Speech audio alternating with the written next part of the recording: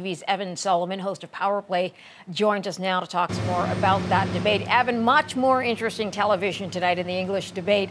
According to you, who had the strongest performance? Well, it was an interesting night. Look, everybody had a job to do, and I just want to caution people before declaring winners. It takes about 48 hours after any debate before voters really kind of weigh in. This could be a turning point night. Pundits on all sides are going to spin my leader won, my leader won.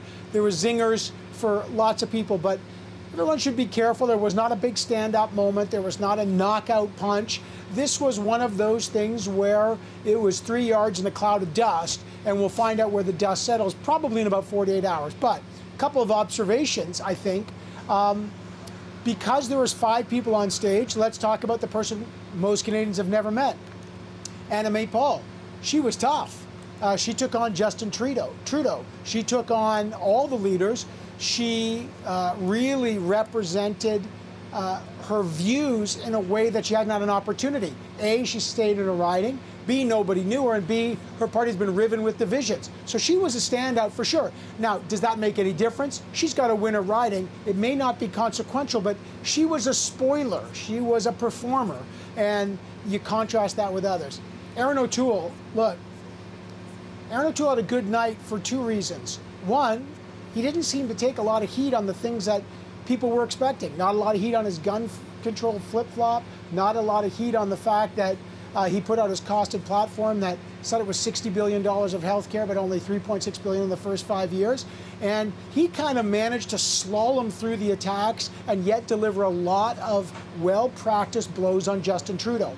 Look, Justin Trudeau is the incumbent. He's expecting to take a lot of blows. The problem with Justin Trudeau is the format tonight was more like a knife fight in a phone booth. He had no room, so he was attacked by all the different leaders, and he wasn't given a lot of time to fight back. When he did, he was not as strong as he was in the French debate. He didn't have those zingers or those lines, and he tried to pivot. But he was definitely on his back foot more than his front foot. Last night he was more on his front foot than his back foot. We'll see how that plays out. As for Jagmeet Singh, look, Jagmeet Singh's main weapon is likability. And his main challenge is, can he turn likability into votes? Tonight, when pressed for details, he didn't give a lot of details because he doesn't believe he's going to win on the details. He thinks he's going to win on proving that Mr. Trudeau talks but doesn't walk the walk, and that he is likable and can actually take over that progressive side. So look, again, no knockout punch. I would probably rank it as Mr. O'Toole probably had the strongest night, certainly stronger than he had in the French debate. Anna May Paul certainly introduced herself, whether it was consequential or not. Mr. Trudeau, more on his back foot than his front foot, but he also had a few moments where he attacked the other parties on things like climate. And finally, we haven't talked about Mr. Blanchet, the Bloc Québécois leader. A lot of people keep asking me, why was he there? I mean, look, he was there. He's the spoiler in this.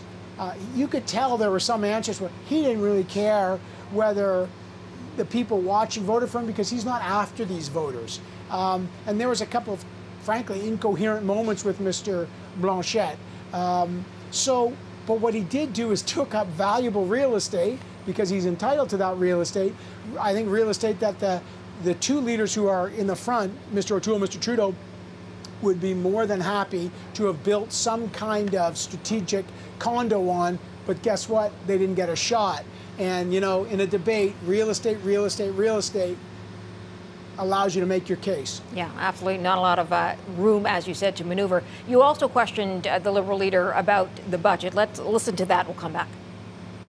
Mr. Trudeau, to you. Only 4 months ago, you released a budget that was billed as a pandemic recovery program, a plan that had $101 billion of new spending. Since then, COVID numbers are up, growth numbers are down. Now you got a new plan that adds $78 billion of new spending, essentially rendering your last budget out of date. How do Canadians trust that these new massive spending promises will not just keep growing in another few months? And what do you say to the next generation who say, How are we going to pay for this? First of all, I made a promise during this pandemic to have people's backs. Every time I came out of my house early on in the pandemic to talk directly to Canadians, I told them I'd be there for you. And that's exactly what we've done. And it wasn't just being there for people because we're nice, although of course we are. It was being there because that is the best way to ensure a strong recovery. Okay, I'm not sure that you got the answer to the question that you asked, Evan, which is who's going to carry this debt? Where's the money coming in from? Yeah, getting answers to questions is different than asking questions, as you know, and you do your best. Look, these leaders are there to take a question and try to spin it to their own talking point. And it's going to be up to voters to decide if that's an act of authenticity, professionalism, strategic wisdom, or it looks like they're waffling on it. But look, there was no knockout punch tonight. This is going to go to the judges on the scorecard. And but more importantly about who won, Marella, what is this election still about? What stunned me tonight, as we talked about all various issues, whether it was long-term care, health care, reconciliation, the economy, we still don't have a defining issue in this campaign. And as the pollster Nick Nano said, without a defining issue, it can be defined by a person.